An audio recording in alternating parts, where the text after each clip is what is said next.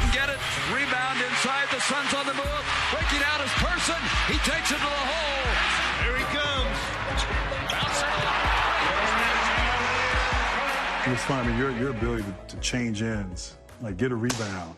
And it was almost like a one-man break. It was always the scouting report was get back. You know, we got to have 2 or 3 guys. Don't crash the glass on the offensive end, because once he gets that ball, it's coming, and he's doing. You don't know what he's going to do. Well, I didn't know what I was going to do. Did you throw it off the backboard one time? Yeah, the creativity. You know, that's sometimes when you're sitting around, how can you be creative? I always wanted to throw it off the glass. Kmart was a perfect candidate for that. Here comes Kidd running with Kenyon Martin. Oh my goodness. I always tried to help, so rebounding was something I wanted to try to help the bigs. As you know, bigs, these are big guys hitting each other, so there's going to be some rebounds that are going to be right there to grab, and I was always taught, look up. Yeah. Once you get the ball, look up, throw it ahead. And so that makes the game easy. Early on in my career in Detroit, a lot of my rebounds were on the defensive end, and I always felt if I got a defensive rebound, and I bursted out those first 2 dribbles. Who's going to pick you up? Now I have the bigs behind me. That's right. right. Now it's 3-on-3. So I always kind of like felt like a defensive rebound was an opportunity to score. For sure. And I saw that. I mean, you did that as well. So I might have even picked that up from watching you early on when you were in Dallas. But for you, because you're big, right? Who's going to pick you up? So in our league, right? A small's back.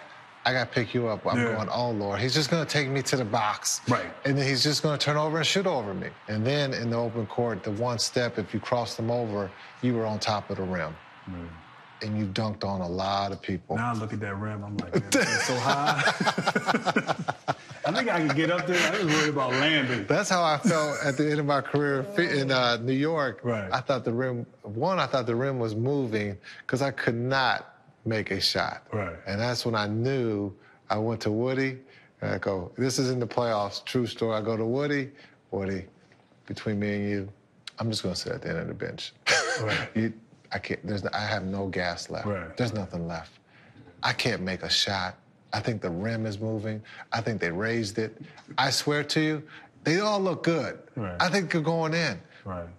And, hey, I came in the league not shooting. I left, I think 0 for 16. Wow. I was on the streak, so I was just like, let's just park this car. This car has no gas. Right. We're going to park it here at the end of the bench.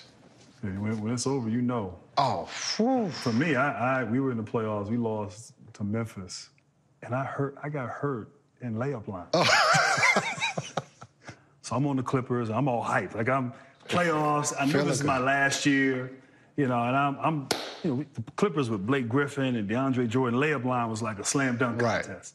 So I'm taking off from the dotted. I even did a windmill. Like I'm all hyped. Going at halftime, we come back out, and I'm walking out with Willie Green.